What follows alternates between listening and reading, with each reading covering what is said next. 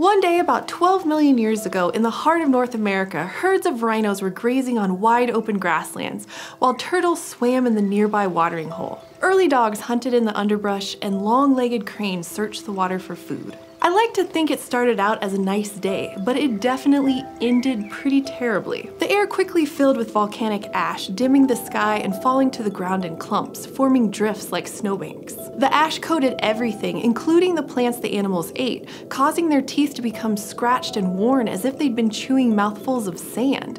And they unavoidably inhaled it, the sharp, glassy edges slicing at their lungs. After days or weeks of suffering, the rhinos and other animals eventually succumbed and were slowly buried in the ash. The watering hole where that took place is now known as the Ashfall fossil beds in Nebraska.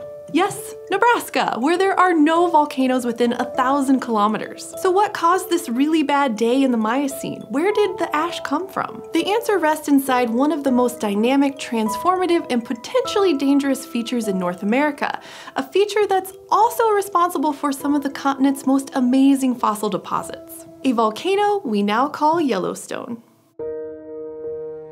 The Yellowstone volcano is actually a supervolcano. That means it's more explosive than your run-of-the-mill volcano, and the effects of its eruptions are much greater. One of its eruptions, 2.1 million years ago, was about 6,000 times as big as the eruption of Mount St. Helens in 1980. Today, Yellowstone slumbers beneath the ground in Wyoming. But 12 million years ago, it was in Idaho, and 16 to 14 million years ago, it was on the border of Oregon, Idaho, and Nevada, making a brief stop in its long, slow migration across the continent. The volcano itself isn't actually moving. Instead, it's fed by a mantle plume, a massive body of magma that originates deep inside the earth before upwelling towards the crust. That plume holds relatively still while the continent above moves over it. Geologists refer to the volcanoes and the craters made by these plumes as hotspots. As North America is slowly pushed across the Yellowstone plume by plate tectonics, it creates a string of volcanic scars above where the plume once was. And no matter where it's been, every few 100,000 years the supervolcano erupts,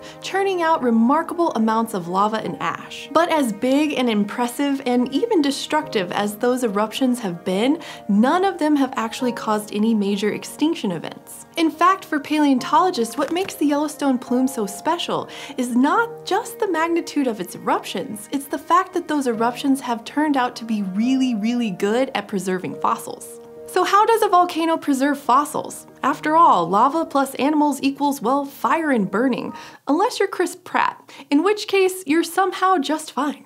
So how can something like that be responsible for saving fossils rather than destroying them? Well, let's talk about those Nebraskan animals first, because not only are they amazing, it's also where I did my undergraduate summer internship back in 2006. Now, 12 million years ago, the Yellowstone mantle plume was under Idaho, and the volcano there erupted, sending ash flying 1,600 kilometers away, probably reaching as far as the Atlantic Ocean. The ash killed and buried the animals, preserving them at Ashfall fossil beds in faraway Nebraska, creating the only fossil formation made entirely of falling ash. And although the event sounds sudden, the process at Ashfall was painfully slow for those involved. When the ash started to fall, smaller animals with their smaller lungs were quickly overwhelmed and died. This is why the bottom of the Ashfall fossil beds contains a layer of small animals like turtles and birds. Their remains were then trampled on and scavenged as other larger, hardier animals continued to visit the watering hole. And next came a layer of medium-sized animals, including horses and small camels. They would have survived longer than the turtles and birds for weeks rather than for hours or days. As a result, the skeletons of these animals show signs of bony growths, which are caused by the long-term inhalation of ash, an affliction known today as Marie's disease. Then on top of all of this is a layer of more than 100 individuals of the rhino species called Teleoceras. Being bigger than all the other animals, the rhinos were able to live longer. Their remains too show evidence of Marie's disease, and they may have lasted weeks or even months, only to finally succumb to fever, pain, and irreversible lung damage. Now, as painful as they were, the deaths of these animals were still scientifically invaluable. Ashfall preserves so many articulated rhino skeletons that scientists are now able to tell males from females. Males were larger and had bigger lower tusks. And the way the rhinos were preserved even taught us a lot about their behavior. Because their skeletons were found together and mostly uncrushed, it seems that the rhinos died about the same time as a herd. That That herd was made mostly of juveniles and their mothers, some of whom were still pregnant with their fetuses preserved. There were only a few males in the formation, which suggests that there probably weren't many males in the herd. Now, some modern rhinos form herds, but their herds are typically about a tenth of the size of the one discovered at Ashfall. And that sort of knowledge about herd structure is almost impossible to get in the fossil record, because it requires that a lot of animals died together and very quickly. Otherwise, it's hard to say if animals died in a group or if lots of solitary animals died in the same area over time. But it's not only volcanic ash that can preserve amazing fossils. 14 million years ago, lava from the Yellowstone plume coursed through what's now Washington state, filling rivers and lake systems. And while lava normally burns soft tissue, as anyone who's played The Floor is Lava will know, this lava was cooled enough by the water that it left a brilliant fossil. Lava spilled down into a lake and covered a dead, bloated rhino called Diceratherium, which was either on the shore of the lake or was already floating in the water. And remarkably, the lava cooled so quickly that the rhino became entombed in rock, still floating upside down. Eventually, the tissue inside the rock rotted away, and what's left today is an imprint of the rhino's body, upside down, with the fossil bone fragments found inside. It's truly a one-of-a-kind specimen. But though these sites are amazing, the Yellowstone plume's greatest claim to fossilization fame is a bit more indirect. In addition to preserving individual fossils, it's also responsible for preserving the formations that contain fossils. For example, the John Day Formation in Oregon is famous for its fossil deposits, containing animals like 30-million-year-old dogs and saber-toothed cat-like animals called nimravids. These rich fossil formations are made of ancient dirt, or paleosols. And the paleosols of the John Day Formation are pretty soft and prone to erosion.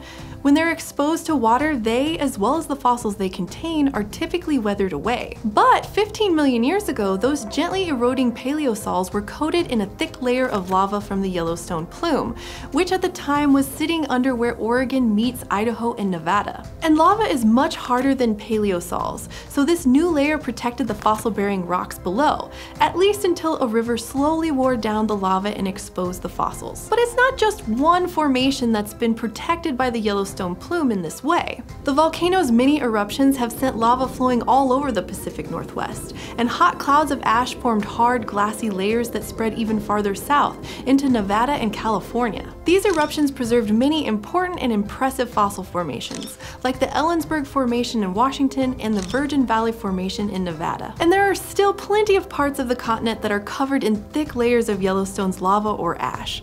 So there are probably a lot of other fossil deposits that we don't even know are there. Needless to say, the Yellowstone supervolcano isn't done yet.